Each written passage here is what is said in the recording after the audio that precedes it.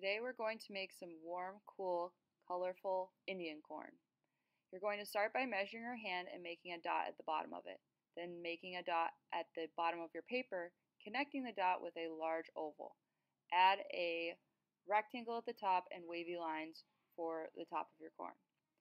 Then through the middle of your corn, you're going to draw quarter-sized circles going from the top to the bottom of the cob of your corn. Then you're going to add the next row of kernels by pretending you are jumping from the middle of one circle to the middle of the next circle over and over again until you reach the edge of your corn.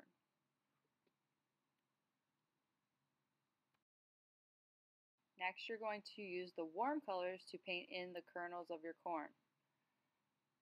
Spread them out sporadically. It's okay if you have two next to each other, but you don't want too many of the same color next to each other. Try to vary them up as much as you possibly can.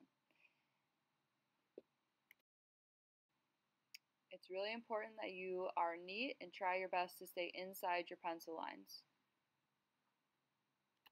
Let it dry, then you can add a pattern in the background with the cool colors. Let that dry, then outline with black paint.